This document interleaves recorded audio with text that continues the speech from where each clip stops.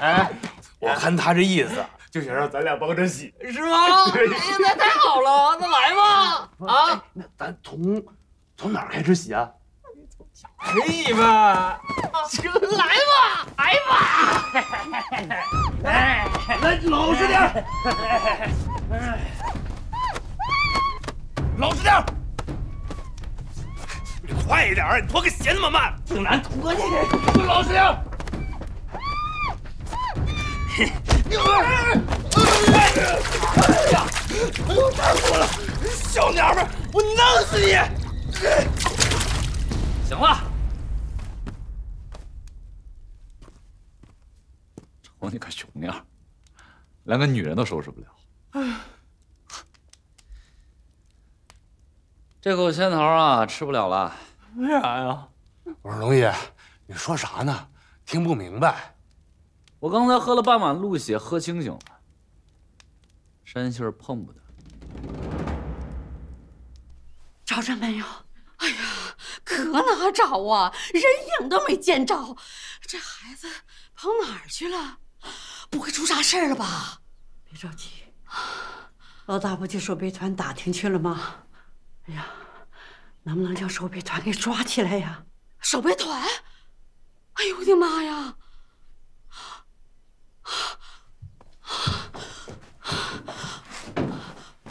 菩萨保佑啊！保佑保佑，保佑山杏平安！保佑保佑保佑啊！又来了，山杏平安呐！保佑保佑！喂，丁大命，你看看我给你选的地儿咋样啊？有山有水，不错吧？你不是说你命大吗？就算你有9条命，我看你今天能不能活？关世才，我跟你说100遍了，我不姓关了，我姓佘。关世才，喊什么喊？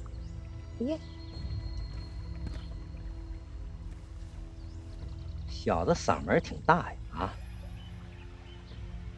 喊人呢，这块谁也来不了。关世才，你能不能容我说句话？行，老子一辈子作恶多端，今天我就善良一把。有啥话你说吧。关世才，我从小在你们家长大的，咱俩也算认识10几年了，没感情也算有交情吧？没交情，咱俩也算认识。你今天说要毙我，行，你能不能容我站着死？啊？我丁大命虽然命贱，但我这膝盖只跪天跪地跪爹娘。如果你还念咱俩相识一场，你让我站着死。小子，有点气节呀啊！行，我念在你从小一起跟我长大的份上，帮我撒过谎，骗我娘的钱，你起来吧，起来吧，快把他起来吧！来吧，枪毙我吧！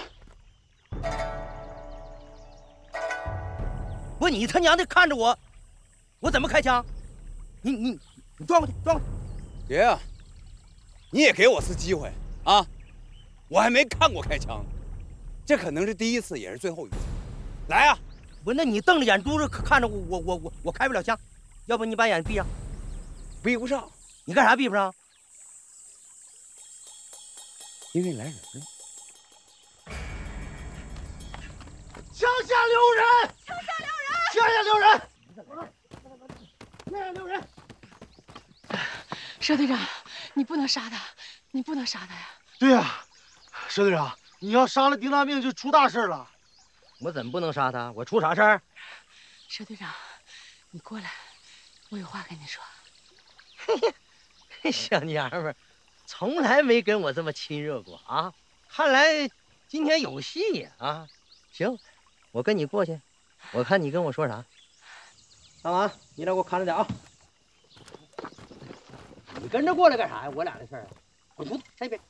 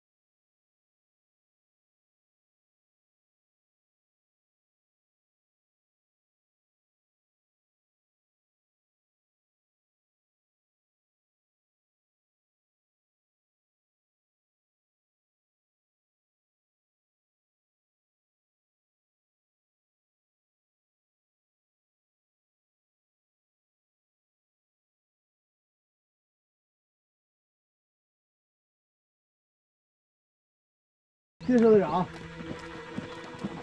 大明，刚才是不是害怕了？吓完了，嫂子。嫂子，你跟关世才说什么了？他把我放了。对呀，嫂子，你说啥了？我说了那个畜生最害怕的话。走啊！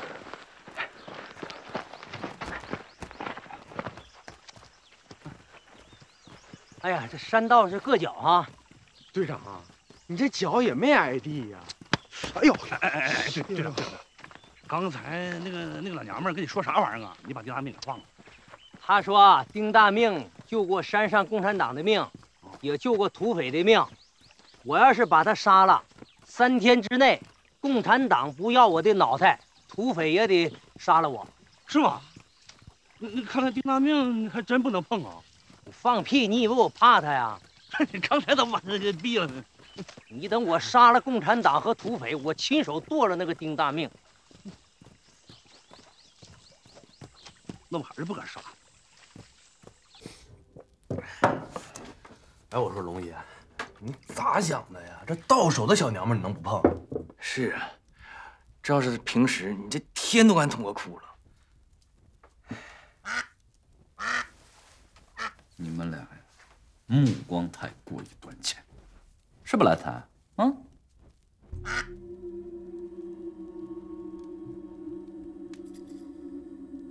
没明白啥意思啊？哎，难道你俩就没觉着我爹他动心了？啊？万一哪天他把咱们拉下山投了共产党游击队，咱还有好日子过？哎，我可听说那游击队不让抽大烟，不让逛窑子，连钱都不让耍。那你说，咱去能干啥？能干啥？哎呀妈呀，那要像这样的话，龙爷，那咱可咋整啊？宁投守备团，不投游击队。哎呦，龙爷爷，这守备团也不行。你忘了，大哥二哥咋没的？这笔账我记他老魏家头上。你们再想想，如果我不记守备团的仇，佘团长会不会更加的器重？哦，对呀，那这样的话，那不更显着咱哥几个有诚意吗？山杏儿他是共产党游击队的人，咱们要是能把山杏儿送给守备团的佘团长，你们猜佘团长会对我如何？哎，龙爷，这个主意好，这个主意好。这山杏啊，就是送给守备团、送给佘团长最好的见面礼儿。对喽，送这肯定是好啊，就是这个送之前能不能哥几个玩了再送啊？一刀这主意也好，也好这主意。对了，龙爷，这个山杏送不送给守备团，送不送给佘团长，跟咱们是不是先尝个鲜一点关系都没有。跟谁俩呢？给你俩脸了是不是？你俩干啥呢？不是那个意思，龙爷。你看，就是肉肠也是您先尝，然后我们哥几个再尝啊。对，要尝也是您先尝。对，你们俩给我听好啊，谁都不能尝。你们以为这口仙桃不尝，我不难受啊？但是你没有想过，山杏儿这小丫头片子性子那么烈，咱们要是把她给碰了，她再自个儿把自个儿给弄死，咱们到时候给守备团送具尸体去呀。对呀，一刀，听见了吧？这还得是龙爷，还得是龙爷想的周全，想的就是比我们周全。就是那也不能白便宜那小娘们了，是不是？为了大局，只能忍痛割爱了。但是现在有一点我还不放心，咱没跟这个姓佘的打过交道，他啥脾气品行咱摸不清，万一咱投了他，他不给咱脸，咱可就真的没退路了。哎，龙爷，我倒是有个主意。军师请说。不敢。那龙爷，你上山之前不是跟那个老关家老二，那个叫关世才？哎，对，你俩不是老一块儿去抽大烟逛窑子吗？啊，关系挺好吧？还行吧。那个，我是想，要是让他帮着中间拉线儿，咱们跟守卫团是不是进退就有把握了？这个主意好啊！这个主意好。一刀，哎，你现在立刻把山杏的小丫头片子给我绑到后山山洞里边去，不许让任何人发现。好，还有，任何人不许碰他一根手指头，明白吗？明白，明白。那我去了啊。对了，哎，你现在立刻下山，去找趟关世才，探探他口风。哎，好，我这就去，这就去啊。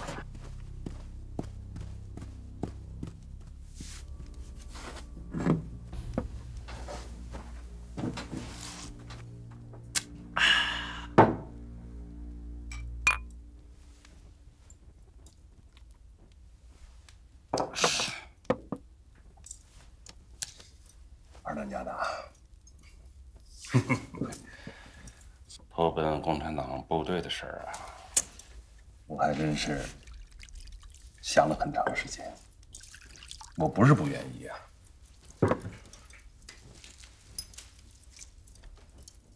就是还有顾虑。你有啥顾虑啊？你说咱们在这占山为王，天不怕地不怕，想干啥就干啥，多痛快！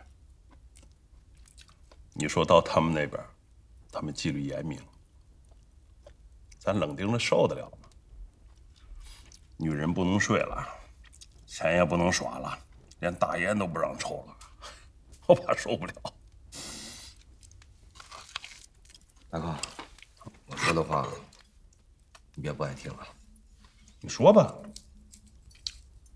我跟了你这么多年，眼睁睁地看着你从一个朴实的庄稼人，变成了一身恶习的烂汉。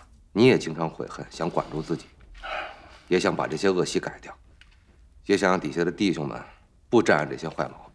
可是不行啊，干咱这行的，欺男霸女、吃喝嫖赌那是本行，凭咱们自己肯定是改不掉。要想做好人，走正道，咱就得去那边。苦是肯定得苦一阵，只要是挺过去了，那咱们就是堂堂正正的人。土里埋的祖宗，爹妈知道了，也会替咱高兴。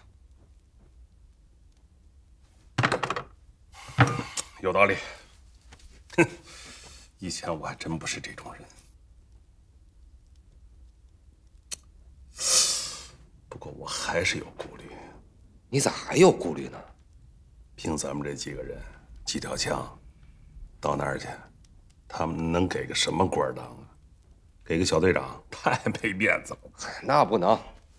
啊，咱要真过去了，咱也得跟关队长、王政委平起平坐呀。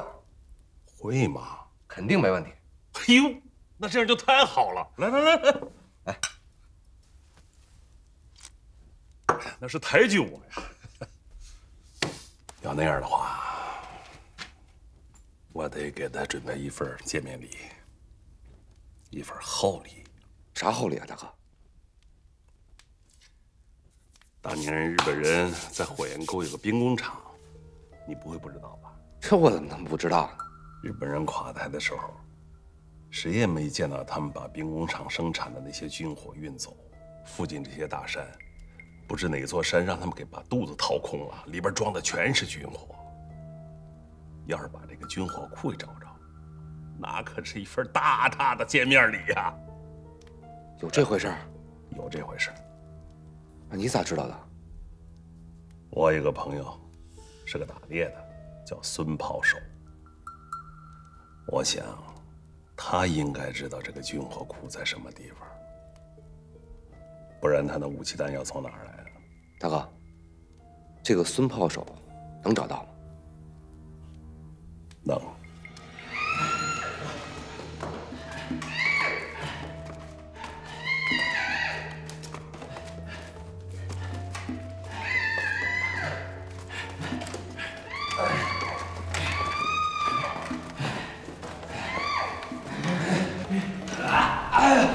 哎呦我的妈，累死我了！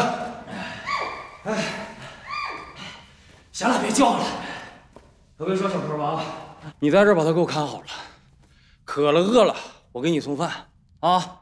你就一件事儿，千万不能让他给我跑了啊！还有啊，不能让大当家的和二当家的知道他藏在这儿，要不然咱俩都得完蛋，听见没有？知道了。行了，你看着我走了。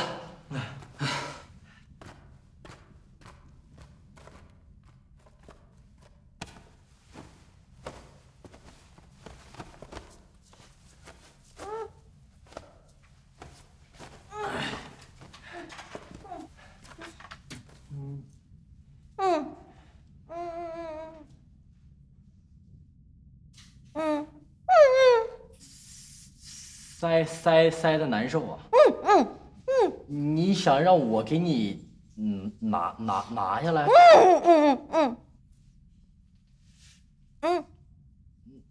那我给你拿下来，你可不能乱叫。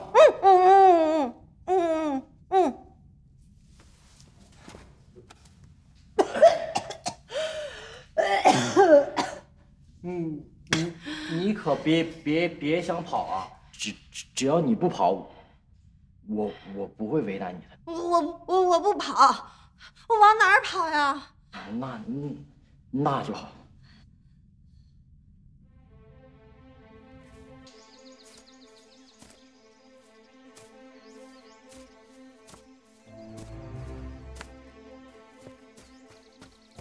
政委，大命还是没影啊？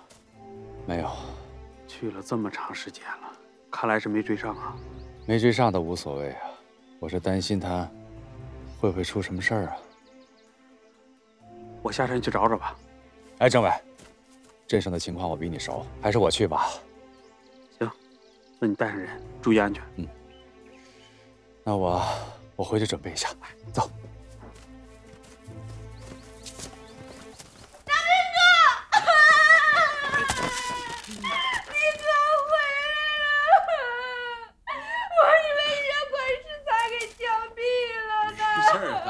哎，大燕儿，要抱你就抱得再紧点，哭就哭得再惨点。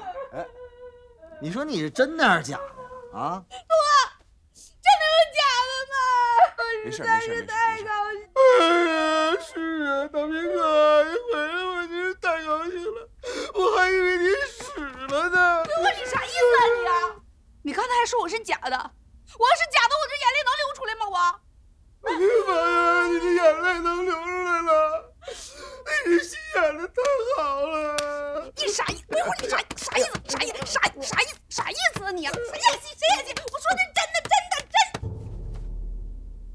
大燕，我告诉你啊，你打我行，但你别给我打疼了，打疼别怪我给你急眼啊。哎呀，你还急眼？你急眼一个我看看。你再打我就给你急眼。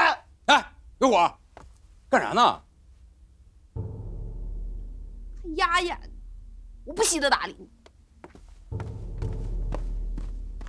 大明哥，能回来我实在太高兴了，给你俩鸡蛋，咱俩庆贺庆贺。爷，这俩蛋还没送出去呢。鬼火，我跟你说啊，你说话别阴阳怪气的，给你一个来。不给他，我还留着吃呢。大燕，我告诉你，就你这臭鸡蛋，白给我都不稀得要。我还不给你呢。大燕，这怎么的了？我没死，你俩不高兴啊？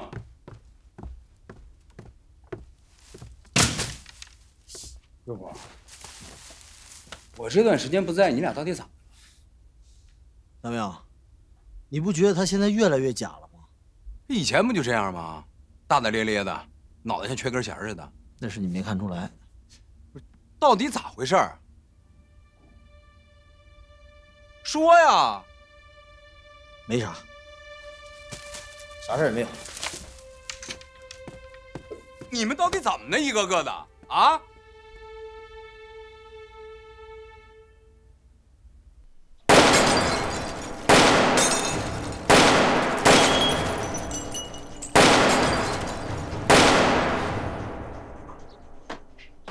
好枪法，韩总，您来试几枪？让李飞虎打几枪吧。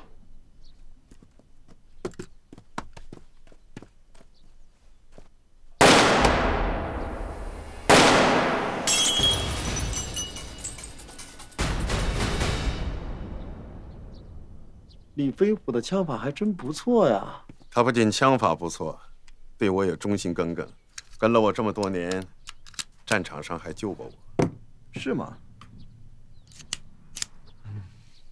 团座，您不是机枪？我不行，在步兵学校的时候，每次打靶我都不及格。实话告诉你吧，我的右眼睛有毛病，视力0点几。看不出来。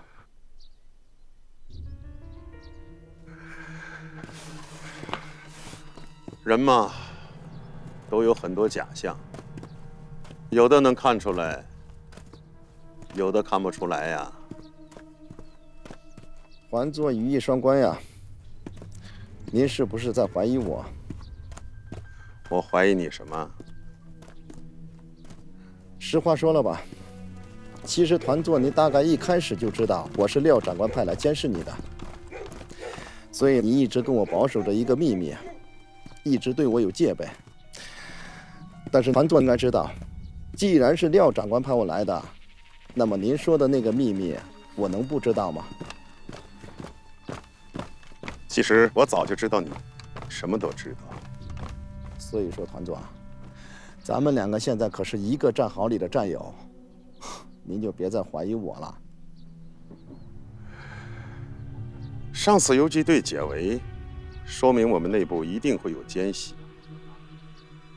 冯参谋长，你说这个人会是谁呢？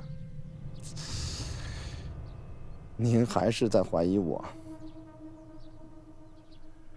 廖长官身边的人，我岂敢怀疑你啊？好，冯参谋长，查内奸这件事情，我就交给你来办。你要尽快的给我搞清楚。放心吧，团座，我会尽力的。咱们只要抓住山杏，事情就能弄清楚一半。好，我等着你的消息。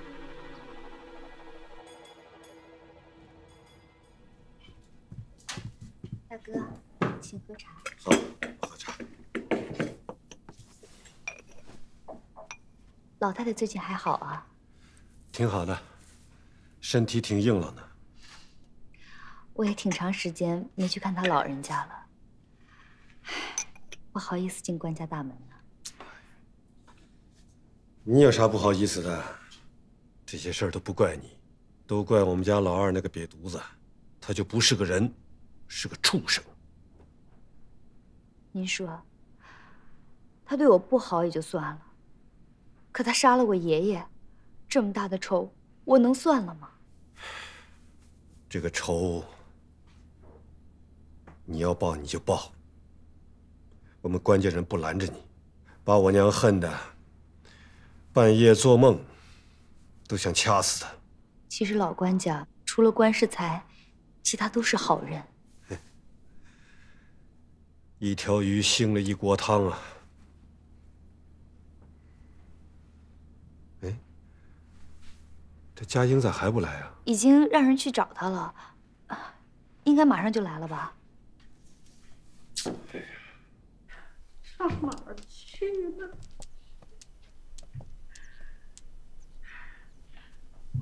奶奶，大明，我正要去找你呢。咋了？山县有消息了吗？没有消息啊，我还想问呢，东家那边有山杏消息吗？他去守备团打听去了。大命啊，你说现在这个时候，山杏敢回来吗？他回来，守备团不会抓他吗？有这个可能。他是不是下山藏哪儿？那他能藏哪儿啊？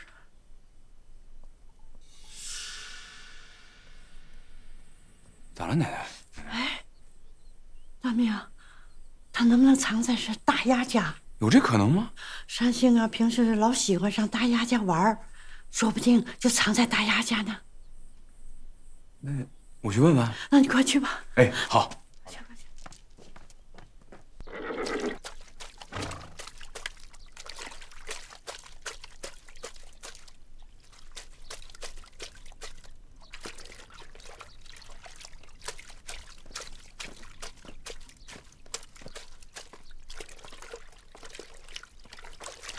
哎呀，哎，洗衣服呢？洗衣服呢？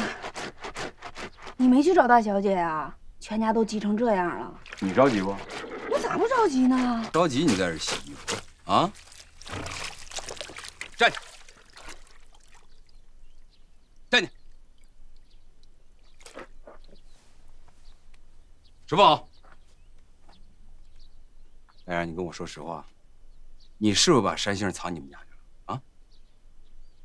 大明哥，你说啥话呢？我能把它藏起来让大家着急吗？大杨，这可不是闹着玩的时候啊！你可千万别骗我。大明哥，我能骗你吗？我要是骗你，我喝水就得呛死，吃饭就得噎死，出门就得绊倒摔死。行了，你真没藏山杏？我真没藏。山杏能躲哪儿去呢？大明哥，憋不住了是不是啊？你赶紧告诉我，你是不是把山杏藏起来，藏哪儿去了？真没藏。但是我有个更重要的秘密要告诉你。小事，说。这说不太方便，咱俩去马棚说吧。哟，关大师在这儿呢。哎呀，魏副官，魏副官。哎呦，叫我什么副官呀？叫我佳音就行。你快坐啊。坐。这辈儿排的，我叫他大哥，你叫他大叔。哎呀，各论各的，各论各的。你呢，还叫我大哥。你，哎呀，你也别叫我大叔了，你也叫我大哥得了。行，那改叫大哥。梨花都是我媳妇儿了，得顺着她叫。这就对了呗。刚才梨花跟我说了，说嫁给你呀，可知足了。你对她是又关怀又体贴，好吃好喝的都给她，还给她端洗脚水。你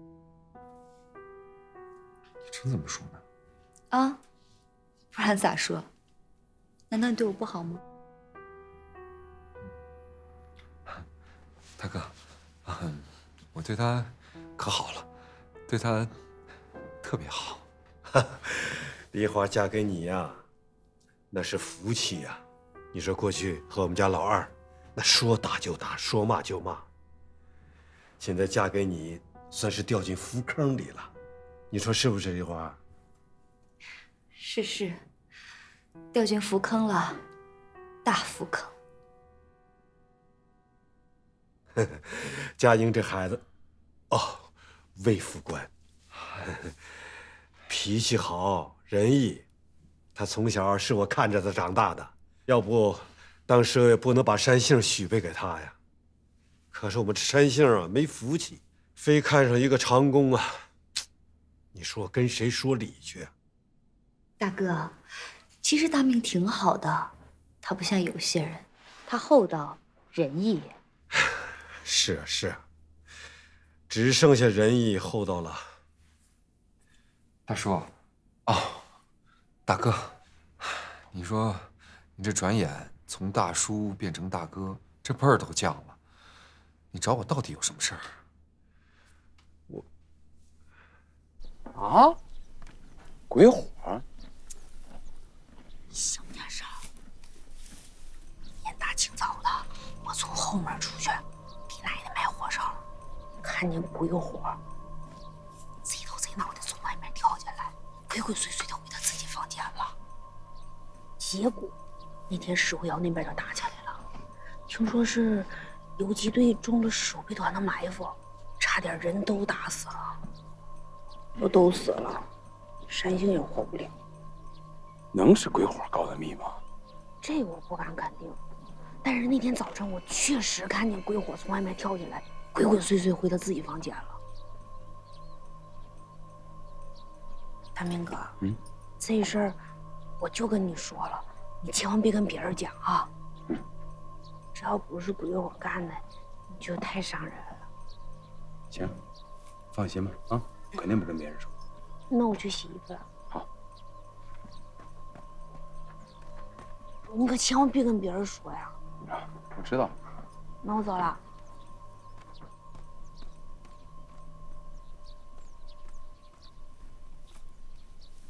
啊，山杏不见了。他能上哪儿去呢？哎呀，这个死丫头片子啊，一点准儿都没有啊！跑哪儿去了，我们也找不着啊！把他奶奶和他娘急的眼睛都冒金星。佳莹啊，你在这个地面上眼界宽，有权有势，你得帮我们找找呗。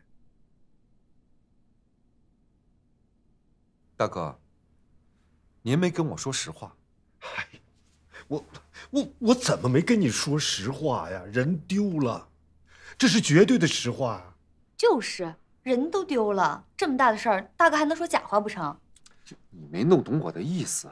那山杏丢了，我相信，但是大哥不告诉我山杏在哪丢的，我怎么帮他找啊？在哪儿丢的你就别问了，你就帮我找找好不好？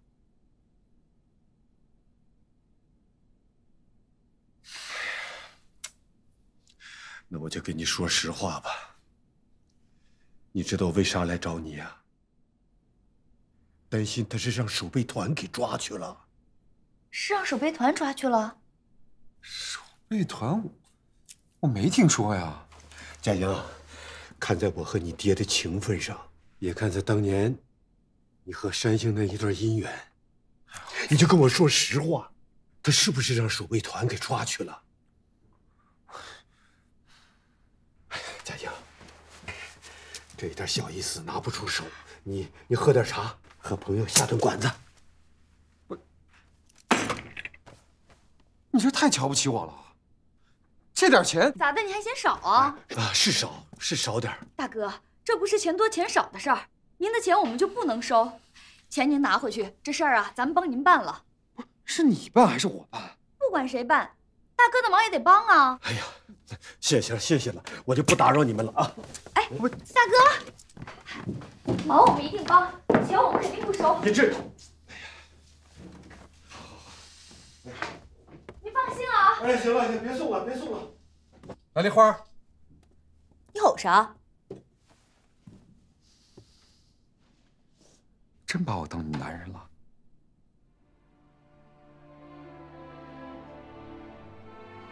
你不是我男人吗？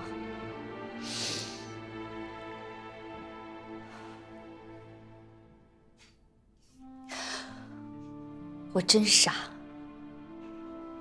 当初还以为你真的要娶我，没想到新婚之夜，你直接把我推给了佘奎元。你跟关世才比，能好到哪儿去？为了讨好佘奎元，你连绿帽子都肯戴，你太让我恶心了。你以为我愿意吗？你以为我愿意戴绿帽子？你不愿意吗？你不愿意，谁能把绿帽子扣在你头上？你到底是不是个男人？都说你像个假娘们，我看你连真娘们都不如。积点口德吧，白梨花。是，我是有点娘们气，可我是个爷们儿。你以为我愿意把你献给佘奎元吗？你以为我愿意每天低三下四的像条狗一样去舔佘奎元的脚背吗？我活得这么窝囊，我自己恨不得喝点红矾把自己毒死算了。可我不能死。你有你的仇，我有我的仇。为了报这个仇，我宁肯活得像一条狗，我宁肯戴这顶绿帽子。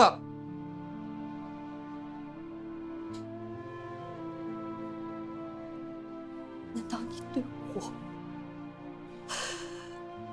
就一点感情都没有？梨花，怎么能说我对你一点感情都没有？毕竟我们都喜欢过对方。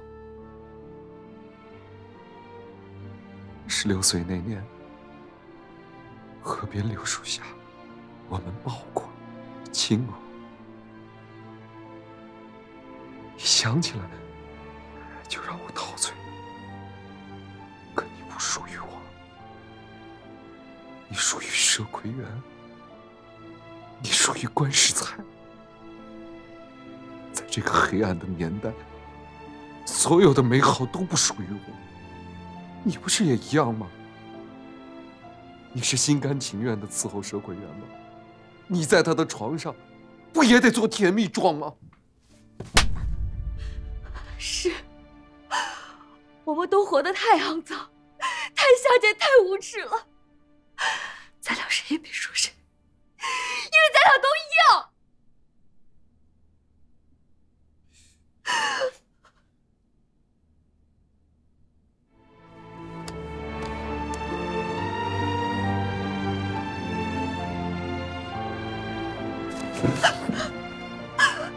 等我们把仇报了，我带你离开这儿，我带你远走高飞。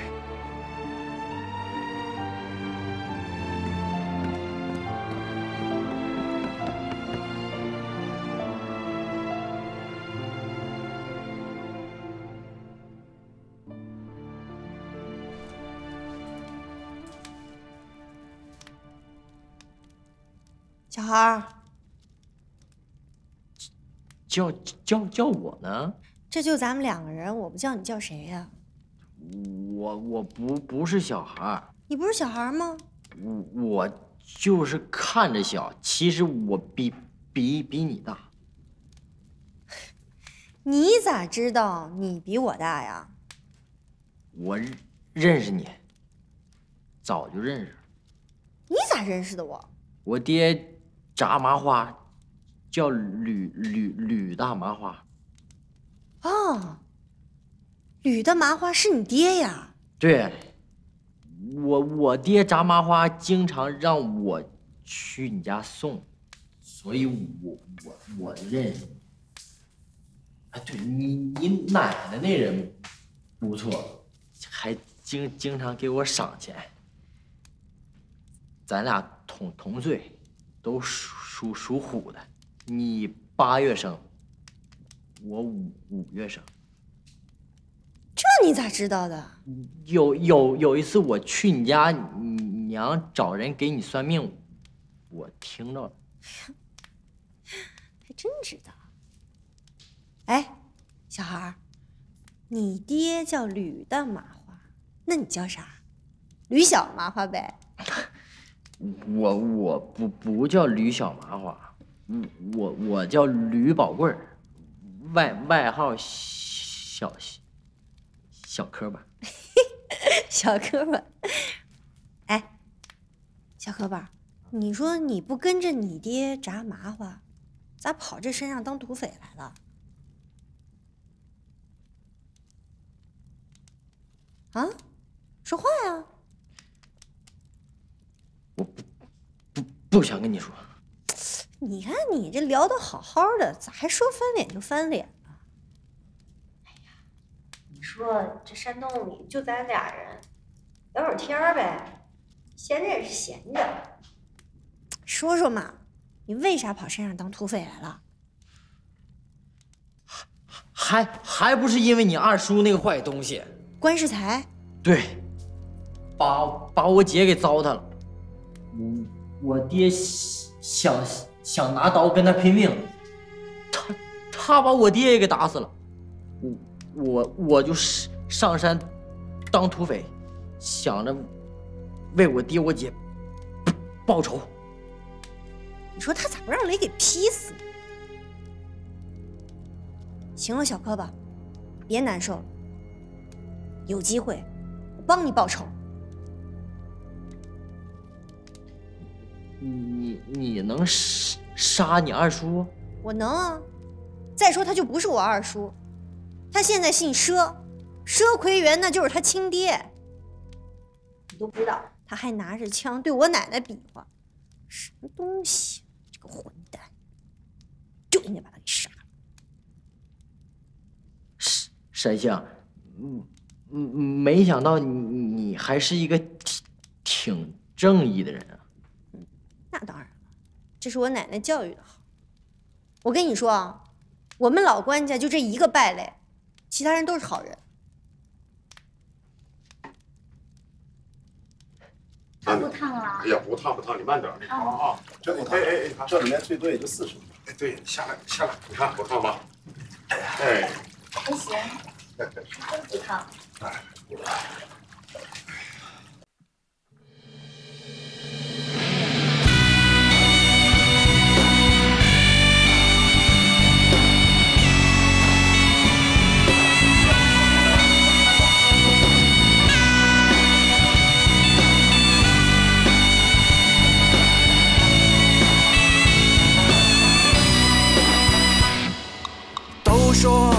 石头赢，又说那个钢铁赢，再赢也赢不过好人的命。好人良心正，心正有好命，好命为家尽孝，好命为国尽忠。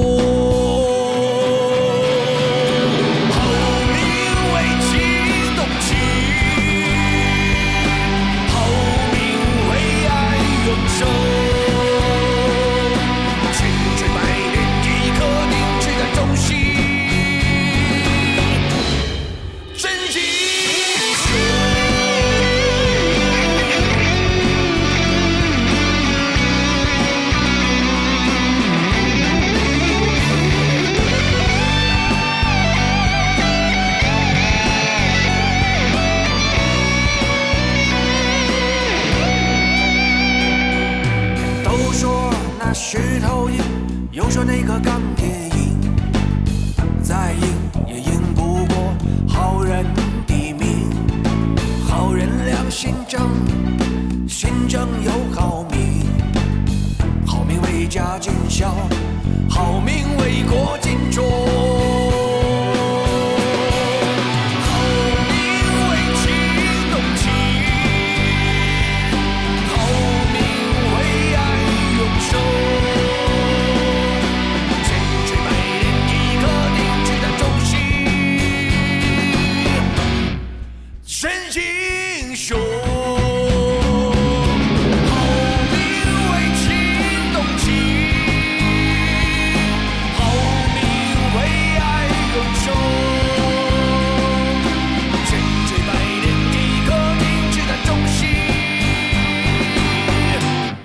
真英雄。